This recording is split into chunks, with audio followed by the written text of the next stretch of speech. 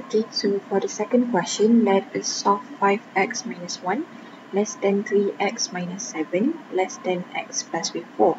As you can see, we have x on the left hand side, x right in the middle, and x on the right hand side.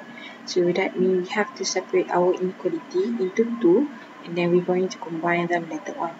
So let us solve this first inequality, and then we're going to solve this another inequality and combining them.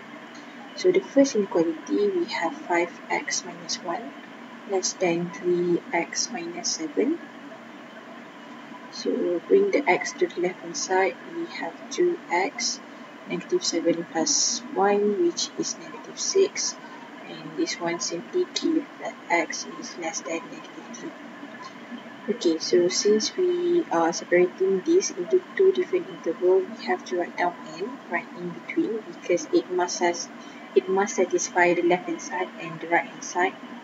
So another one is 3x minus 7 less than x plus 4. Bring the x to the left hand side, 2x less than 4 plus 7. So it will simply be 11. So x will be less than 11 over 2. Okay, so now draw our real number line because we have to combine those two answers. So negative 3 on the left hand side, 11 over 2 on the right hand side. So less than negative 3 to the left hand side, less than 11 over 2 also to the left hand side. As you can see, the intersection point is over here. So that means our answer should be negative infinity up until negative 3.